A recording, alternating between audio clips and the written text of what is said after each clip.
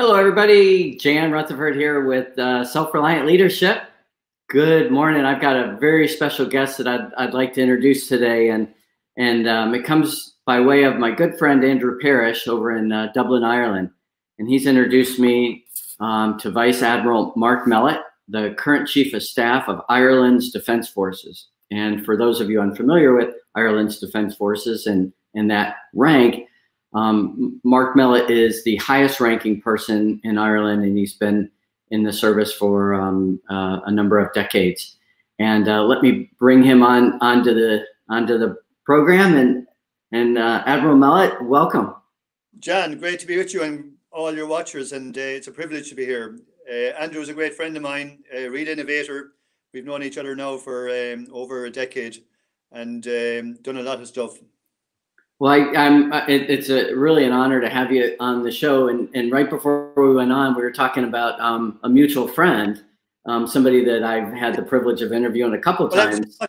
Yeah, your interview with Marty Dempsey. And probably the last time I met Marty was around here with my predecessor, Conor Boyle. And Marty is such a gentleman, really proud of his Irish blood, and has had a remarkable career and continues to give a remarkable advice on leadership. Yeah, and this photo that we've got, you're in it with General Dempsey. When was this taken? That was about 2012, 2013. It was actually the Navy Notre Dame game, and I'm quite sad because actually 1 week ago, or almost maybe 10 days ago, we would have the next Navy Notre Dame match at the end of August in the Aviva Stadium here in Dublin, and unfortunately COVID knocked it out. So I had been doing a lot of work with Notre Dame and with Annapolis to get this match up and running. And, it's one of the kind of the prices of the COVID pandemic. But please God, we'll move on and we'll get an opportunity to get together again at a future point. Yeah, absolutely. And in the photo that I've got here, you can see, if I point right, I don't know if you can tell what that's a map of. I do, yes. Yeah, very good. That's where there's no snakes. Yes, no snakes in Ireland because St. Patrick banished them on the top of Croagh Patrick. That's right. Yeah. Right. And speaking of Croagh Patrick, you're from County Mayo, Castlebar.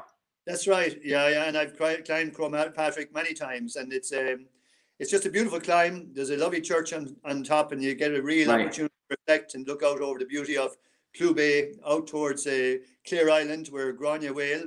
The Pirate Queen is so famous, and she was a remarkable woman leader back over 400 years ago. Wow. And yeah, I've climbed it once, and I thought it was going to be a piece of cake because I'm used to climbing mountains in Colorado, and it was not an easy climb by any stretch, and coming down was pretty slippery, and it didn't look like go ahead. It's put up to the shoulder. There's a kind of it, but it turns into quite a steep climb then with a lot of shale. And every year there are some injuries on it, so it's not one for the lighthearted. No. Well, it's slick and slippery, and it doesn't look like there's been any improvements in 1,000 years. And when I was coming down, everybody kept asking, "Where's your stick? Where's your stick?" Like, what are you, mad? And I said, I can't take a stick on a plane. Yeah. But you should be able to hire one for about $1 or €1 at the base. They're normally there. Yeah. And if you give it back. I should have. So my grandmother's from Moore Hall, which is just south of Castlebar. So that's beautiful. Hall is beside Lough Carra. Whereas as a youngster, we used to go fishing brown trout on Lough Carra, and they're just the most beautiful trout because unlike normal brown trout, which are actually brown, these are silver, almost like a sea trout. And they're just a beautiful, beautiful fish. My grandfather used to fish there. My father used to fish there. I used to fish there as a youngster. And I'd love to be back there now. In May for the mayfly. You can dap with the mayfly, which is a really unique and an old way of fishing. But, well, if you're headed south to Moore Hall, the last cottage, the last houses before you get to Moore Hall, that's the Murphys. That's my family. Wow. And they're still there. Geez, so we're probably related somehow. Yeah.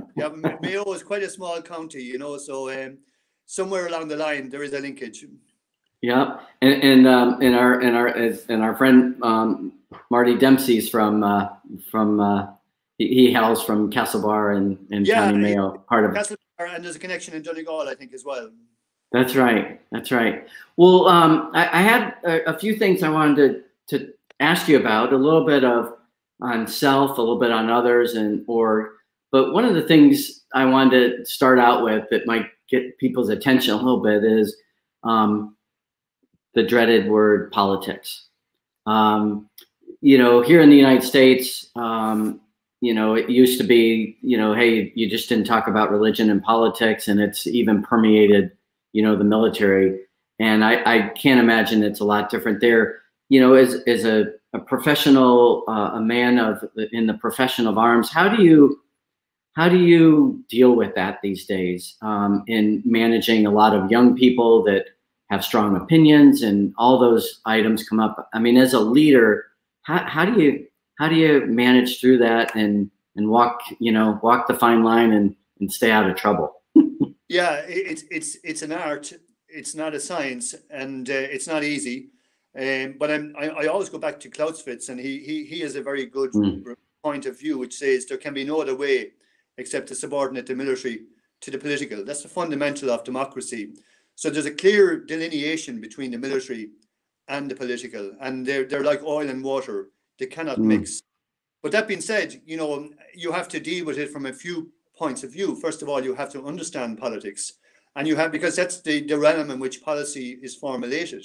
And out of that policy comes your objectives, and you're in the business of developing a strategy. And if you can't have a policy strategy match, you've got a problem. So you have to inform the political in terms of what's in the art of the possible, and sometimes objectives or policy will be set that is challenging, and you have to develop a strategy. And if you can't, you have to package your advice in a language that's understood by the political. The other piece, I suppose, that is quite challenging is sometimes your subordinates or those who are interested in your business don't understand why you're not more militant, perhaps, if it's a case of looking for resourcing or with regards to deployments or whatever. And if loads of people have a view on what you should do, often without the accountability or the responsibility or the mandate. And that's a difficulty with being a chief, because they will all tell you what you should do. But there's a very good Dominic Ortega. He was actually a farmhand in Spain, and Dominic was a farmhand who every Saturday went and sold garlic at a local market. And one day he went to the local market, and the bullfighter didn't turn up at the bull ring. And Dominic climbed in, and he fought the bull. And the years that followed, he became quite a famous bullfighter, until a certain writer, Ernest Hemingway, had a reflection. And Ernest Hemingway knew a lot about bullfighting, but he criticized Ortega as not being really from the true blue blood of the bullfighters. And that hurt Ortega to some degree. But he responded in a very good manner, which was using the pen. And he said, the bullfight critics gather in rows in the enormous plaza full. But there's only one man who knows, and he's the man who fights the bull. And that's what a chief is. He's a bullfighter. And while all those who are sitting in the plaza full have a view, at the end of the day, there's only the bullfighter and the bull. And you have to actually operate in that space until the fight is over. So it's but the critical piece, going back to politics, it's another profession. You're subordinate to it in a democracy, and you need to know that delineation very well. And that's the fundamental of a democracy. So it's really, really understanding what your values are and having the discipline to adhere to those is what I'm hearing you say. Absolutely. And that's an area, I think, which is critical for a military is actually having your values codified, having your values in action, looking for your values champions. And that's what we spend a lot in our own military doing, because the values are the cement that join the team and actually give you that cohesion in institutions. And our values go back to the foundation of Oak Ignahearn, which is over 100 years old. And they're there about moral courage and physical courage, respect, integrity, loyalty, and selflessness. And we put a lot of effort into having those values in action. We have an award system for our value champions. In fact, later on this year, I hope that we will make those awards. Last year, the President of Ireland gave those awards to our individual values champions within the Defence Forces. And it's a matter of trying to infect others with those values. Yeah. And my understanding is it takes some doing to join the military in Ireland. I mean, it's pretty competitive and selective. Is that correct? It is competitive. We've been going through a challenging time in terms of a lot of debate with regards to remuneration. But that matter is moving well, and the government in its current programme has decided to have a commission on the Defence Forces, and we're currently looking at that and under the leadership of our minister. And then at the end of that, the government is committed to an independent mechanism for pay determination. And I think that's a great point to land, because the one thing about a soldier, he's different to many other parts of society. First of all, you don't have a union, you're subject to military law, you will never withdraw your labour, and you're subject to an unlimited liability in that our business is going into harm's way. And the critical piece for a military, there can be no ambiguity with regards to the call in the military in a democracy. The government must always be certain that when it puts its hand over its shoulder for the arrow of its defence forces, that they're there without fear or favour to respond to the requirements of government and the citizen. And that's a big responsibility in terms of maintaining a force to be available at all times to do that. Yeah. Well, you know, there's a lot of talk these days, particularly in the US, about generations, about the concept of entitlement. And a lot of times when we talk about leading oneself, we use words like discipline, you use that as a value, and sacrifice. And I'm wondering what your thoughts are, you know, as a senior leader to young people these days about, you know, entitlement and discipline and sacrifice when it comes to, you know, serving the greater good. Yeah, it's interesting. And I mean, you know, I suppose one of the biggest rewards anybody can get is to give. It's actually the act of giving. And in our own organization, those who serve, I actually think they get a reward from service to the state. Now, there's a matter of a loyalty to the state, and there's a matter of a reciprocity for that loyalty. But I am convinced that actually being a servant of a state is one of the most noblest professions. I always make the point that our defence forces are a key component of our security architecture, but more than that, we're actually part of the bedrock on which the sovereignty of the state stands. We're part of the framework that provides for the institutions of a civilized society. And a civil society is where people are free, where the institutions of state function, and where the vulnerable are protected. And it doesn't happen by accident. It happens because institutions like ourselves in the military or our police forces make a sacrifice to provide that framework for the state to function. And sovereignty and sovereign rights that are not upheld are more imaginary than real. So it's critically important that you actually have that understanding of the linkage between the sovereignty of the state, the ability of a state to determine where it wants to go, and the insurance guarantor that is the defence forces of that state. Yeah. And you use the word sovereignty, and that's not a term a lot of Americans hear and use often. Your independence, Ireland's independence, was gained basically a little bit more than 100 years ago. So do you think the fact that that's a lot more recent it changes your perspective on what that means, and there's more of an appreciation for it and how fragile and delicate it can be? Yeah, well, I think, you know, 100 years ago, my institution was at war. We were in a war of independence for the state, and that's the legacy, and that's the institution that Oakleek Nahéireann, our defence forces, was born out of. So we have in our DNA, you know, my forebears who are in this institution, they go back to the fight for the independence of that state.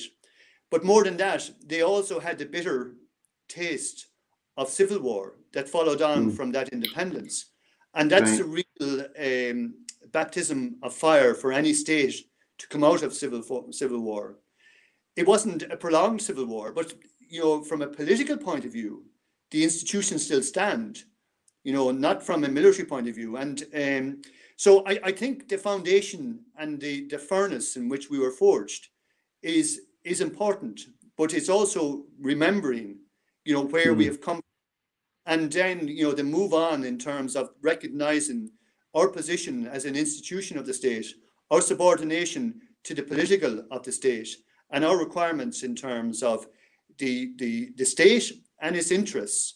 And Ireland has huge interests in terms of its global interests. And most recently, one of the great decisions was the decision that Ireland should take a seat on the Security Council with the UN. And that's built on, I suppose, a legacy of an outward-looking state that has values, that has actually interest in other actors in other states within the world. But it's also built out of where we come from, a state that itself was once oppressed, a state itself that had its own famine, a state itself that is haunted by a legacy of immigration, and a state itself that actually had a delicate birth 100 years ago and understands many other states in the world where they've come from. And there's an empathy then between our state and many of these states throughout the world. So I'm looking forward when we take up our seat in January of next year for our 2-year term on the Security Council, that we'll be able to bring to bear some of our views in terms of values, not just from a national perspective, but try and influence and bring those to bear in other areas where the institutions of civil society may not be as well bedded. Yeah. Well, and most people might not really understand, the requirement for a military in Ireland, and thinking it's most like Switzerland, that it's very neutral, and who's going to invade Ireland. And so I wonder if you could just share, briefly, some of the missions that your forces conduct all around the world, and how that serves, the state's interest. Yeah. Well, for over 60 years, we've been participating in particular in UN missions, over our almost 70,000 individual tours of duty in some of the most challenging theaters in the world. We've as a force stood up to violent extremists. We've freed hostages. We've seen many hundreds die. In fact, in recent years in the Mediterranean, we've directly rescued over 18,000 people out of the water in the Mediterranean. We've actually facilitated the rescue of 23,000 people. And we've seen hundreds of people drown. We've recovered many bodies. It is an extraordinary service that the women and men of Oakley Cahiran have given in all the environments. Right now, we have troops in Mali, where recently there was a coup, as you're aware. The reason I'm not in my naval blues is because I've just come from a mission rehearsal exercise with our troops preparing for Syria. In the next week or so, those troops will go into quarantine, which is a UN requirement for 2 weeks, a COVID-related quarantine in a training camp before then they deploy out to Syria, to Camp Fouar, which is just to the west of Damascus, in one of the most challenging theaters in the world. Overall, at the moment, we have about 560 troops in 13 missions in 14 countries. It's just a very large commitment from a very relatively small force, but it's part of our values as a state. We do that in response to decisions of government, and we do it primarily in partnership with two institutions, actually the UN or the EU, and we're also involved in Kosovo and in the Balkans with NATO. So always operating to a UN mandate. Yeah, and a lot of what you're doing comes from a humanitarian perspective. And the other thing I wanted to touch on is in past lectures, you've talked a lot about diversity and inclusion. And I'm wondering, what your views on that are as a leader in trying to change and make progress in those areas. Yeah, it's a challenge, but I suppose about 10 years ago, I was involved in a research cluster with some universities, University College Cork and Cork Institute of Technology, and a lot of enterprise. And we had this hub created, And we were looking at innovative ways in which we could make the Navy better. And I remember a young PhD student, a female who was not in the services at all, and she made a remark as to why didn't we try something in the way we went about our patrolling. It was an analytical approach using dynamic scheduling, and you'd be much more efficient in terms of where you put your effort. And I remember reflecting, and at that stage I had 30 years service, and I said, how come I never thought about that before? And it was just that kind of moment whereby it was the different perspective coming into the groupthink of the Navy at the time that opened my eyes. And then I put a mirror up to the organization. And at that stage, I think I looked and I saw 94% male, 6% female. And I said, you know, the balance is not healthy from the point of view of getting those different perspectives. That was the first piece. But the other piece was then I began to look and said, where are all the other communities? And it was then I began to think about the different communities there, whether it be culture or whether it be creed or even generation in terms of age, sexual orientation. How do we provide for the diversity within that? And it was in the years that followed then that we became much more, I suppose, engaged in creating the environment whereby nobody felt uncomfortable in the military, that we were really driving diversity and, more importantly, inclusion. You know, somebody I think once said, diversity is being invited to the party, inclusion is being asked to dance. And, you know, very often institutions will have a diversity and inclusion strategy, but the critical piece is to ensure that it is actually actioned and that you provide for all the different perspectives that exist in society, whereby people can give their totality and not feel in any way they have to conform to be somebody else that they're not naturally.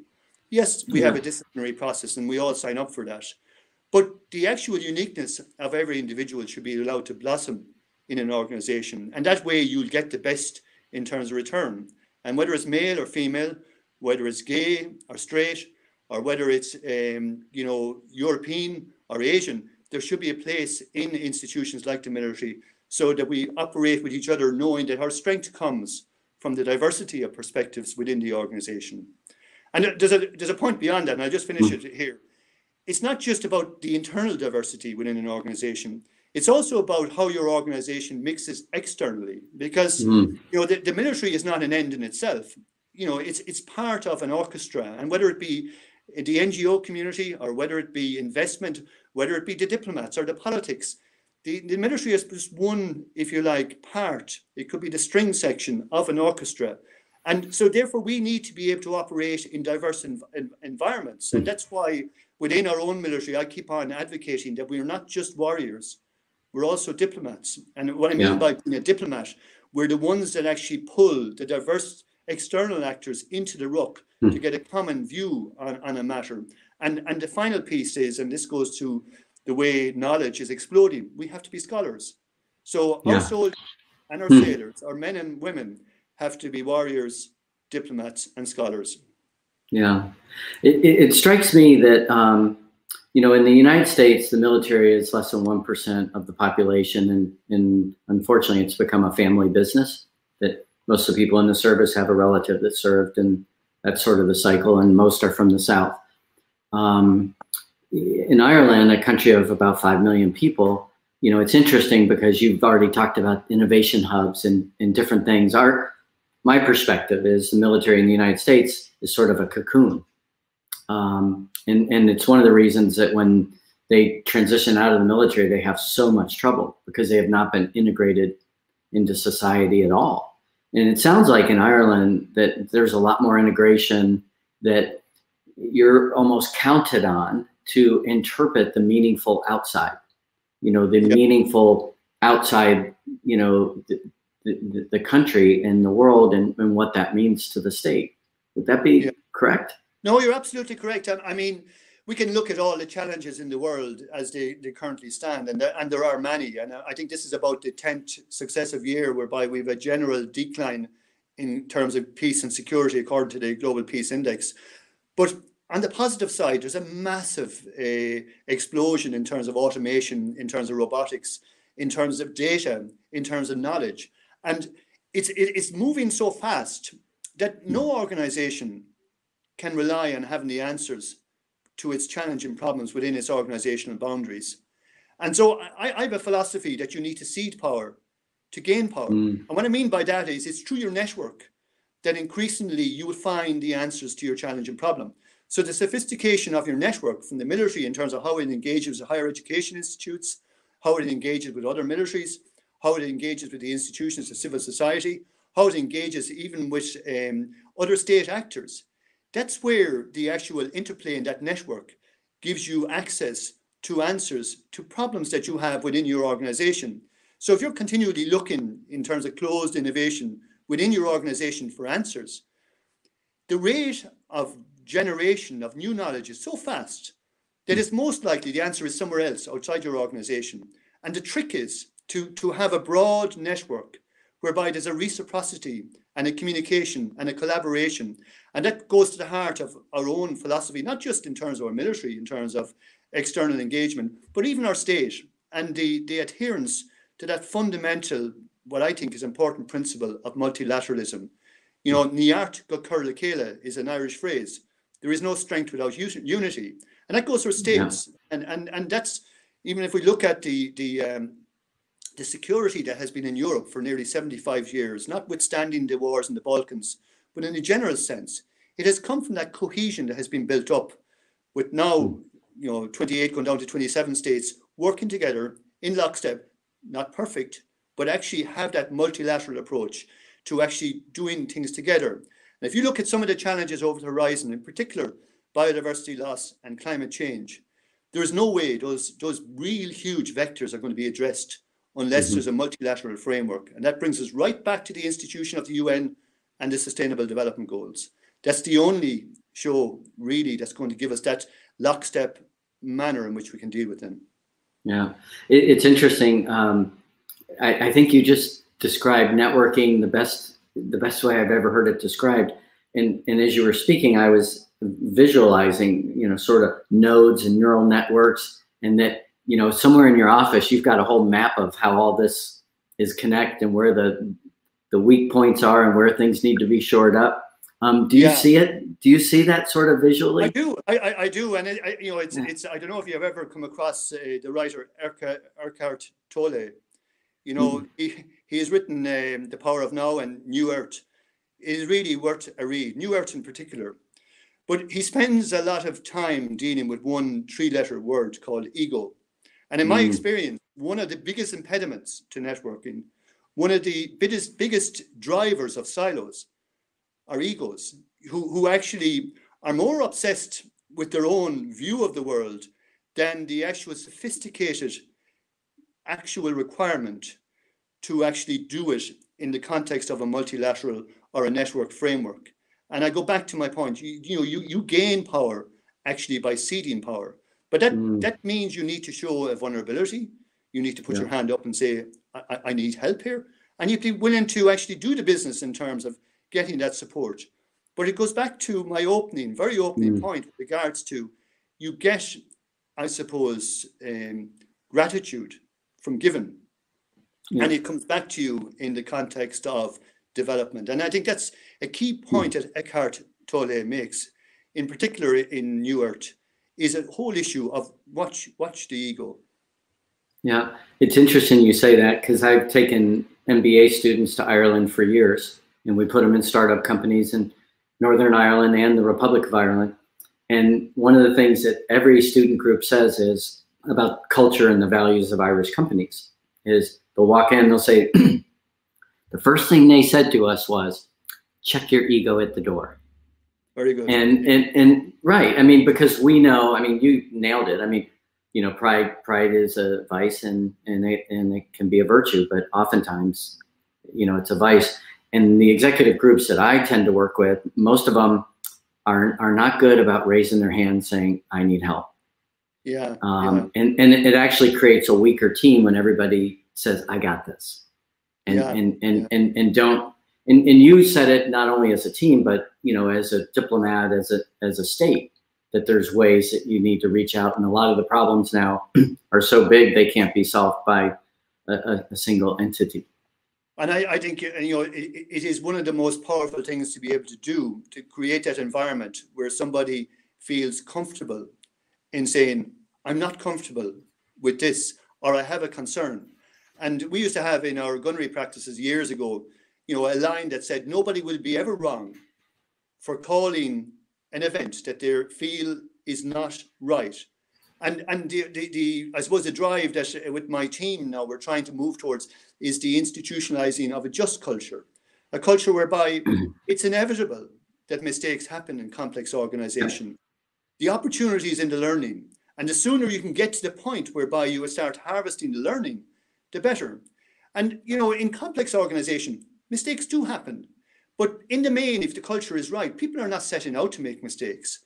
And there's a point I have in I suppose, the development of the mindset here. We can have one of two types of a soldier. We can have a directed automaton, or we can have enabled autonomy.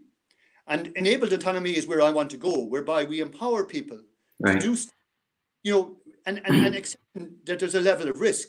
But when you have enabled autonomy, you have to accept that you share the risk, that you're not going to throw the innovator under the bus as soon as something goes wrong, because you have enabled autonomy for a week or two, but then all of a sudden people will say, actually, I'm not being supported. And they'll go back into just looking for directions and a left and right and being very rigid. Whereas if you want people to blossom, you have to enable that, but you also have to share the risk with them. And you need to create a culture where people have the opportunity and are empowered to put their hand up and say, I've got a, or I need help, or I'm not happy. I think you've hit on the key things that build trust on the team. Often we say, well, it's vulnerability. That's what builds trust on a team. And to a degree it is. But the other thing that you said is you've got to seed power. And you've got to let people make decisions. And that really says to people, oh, I'm trusted. Yes. I'm empowered. I'm responsible, for those outcomes. I have to own that if I mess up, if I make a mistake. So I think that's well said. Admiral, I want to ask you another question that might be a tough question. When we look to the future, I mean, you and I are similar age, and we're at a point where there's a little bit more runway behind us and in front of us. And, a lot of what we're thinking about is our legacy, and we're thinking about proteges and things like that. What is it that you think we haven't gotten done yet? And what's your counsel for those people that are the ones that have, a good 20, 30 years left in their careers? I think, first of all, and it's something that, it's a reflection for me, but if I look back through my career, and I've had really a great career, I've had a tapestry of lives, a tapestry of service. One regret is at times it went so fast that I didn't value the present. I didn't, stop for a moment and listen and take stock of what's here and the beauty that is around us.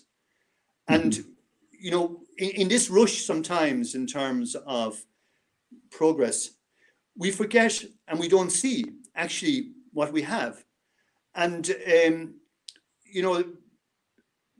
danger with that, when you don't see what you have and you don't value it the way you should, you can make decisions sometimes that are actually not sustainable. You can be wasteful. And the one thing of our generation, to some degree, we're terrorists for the next generation. We have consumed resources at a rate that is absolutely unsustainable. We have set a legacy for the next generation, which is an almost gigantus burden in terms of as they try to deal with the challenges of biodiversity loss and climate change. And in many ways, and there are various views on this, a lot of what has happened on our watch in this generation is irreversible in the context of the damage done to ecosystems, vulnerable marine ecosystems and flora, fauna. So what I would say is that, we need to actually take stock, and start, I suppose, as leaders, start looking at how we can facilitate and help that slowing down and valuing the present, and while at the same time really looking at how we avoid the externalities. And what I mean by that is the unintended consequences that we don't feel is our responsibility, but actually it is on so much of our actions. And we need to internalize those with a view that we know the total cost of things we do today, because the resource is finite. And so that's the learning over my decades. Point of truth, and I look at evidence around me in terms of, I'm a sailor, you know, there is no doubt that the storm track of the North Atlantic has become more ferocious in my life. I've seen that in my decades at sea. I've seen it.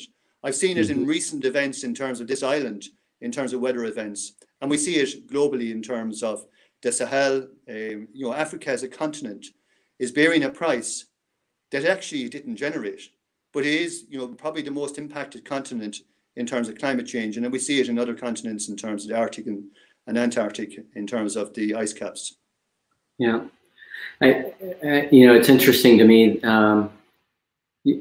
In the United States, you wouldn't often hear a military person really speak as an environmentalist, as you are. And again, as a seaman, as a sailor, you're somebody that's seen it.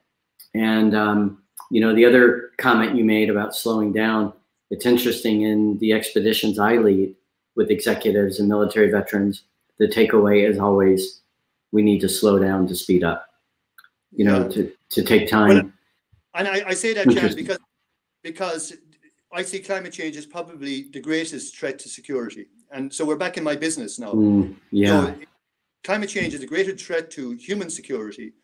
And the other one, which we kind of alluded to, you know, briefly, was gender gap. There is an inextricable link between gender gap and interstate and intrastate violence. It is extraordinary, the correlation. So there are two areas where we could really act upon is on the climate change, but also women, peace and security. And I'm glad that that's one of the key strands that our ambassador in New York, Geraldine Bernason, is going to lead in the context of the SECO Security Council seat. Yeah, excellent. As we're wrapping up, I just wanted to show you a couple comments that have come in. This one's from Lynn Harris, and I'm not sure if you covered that, but maybe we could address that for her. How does ego play a part of military decision making in your experience? Yeah, I think ego drives the creation of silos, and silos undermine trust, efficiency, and effectiveness. Often, when you're trying to bring two disparate groupings together, what you find is if you don't get it right in terms of the top, you know, there's a preciousness and a protectiveness of the culture and the enterprise that's in a silo. It's the ego that you have to actually deal with to actually say, come back to ceding power to gain power. It's the ego you have to deal with to actually say, you know, you can retain your cultural identity, you can retain your competence, but actually you get a force multiplying effect when you bring the two together, where the outcome is actually greater than the sum of the parts. So, but you need to always watch the ego, because that's the impediment to bringing those groupings together. You know, it's so interesting you say that. We interviewed a woman recently who led an expedition in Antarctica for a year with 120 people, mostly men. And of all the problems that she encountered, you know, the bacon wasn't cooked right, and, you know, somebody had a problem with somebody. The basis of all the problems was somebody felt disrespected. I mean, you know, ego got in the way. Yeah. So it's interesting. I wanted to show you another comment that came in, just sort of a, you know, the damage to the ecosystem is tragic, as well as poor leaders who deny science and facts. So thank you. And Lynn said, thank you. Great point about the effect on culture. It's been such a pleasure and an honor speaking with you. I only wish I had a panel of people that could ask, you know, even more extraordinary questions. And what really resonated with me was not just the, you know, the warrior part of the military, but how seriously you take the diplomacy part, and the fact that you're advocating for scholarship and, you know, to be well informed. It is, you know, before we go, Admiral, I wonder if if there's anything else you'd like to offer, especially for young people that are listening and taking on leadership roles. After all, you are a Mayo man from Castlebar. I know you can tell a good story. Yeah, no, I just, I suppose at the end of the day, I have to say how proud I am of the women and men in our defence forces, in the Army, in the Navy, in our Air Force. And, you know, we do put a huge amount into developing them. There's a remarkable career for everybody. And in fact, you know, our junior leaders are developed to a level 6, our senior leaders do, and junior non-commissioned leaders to a degree level.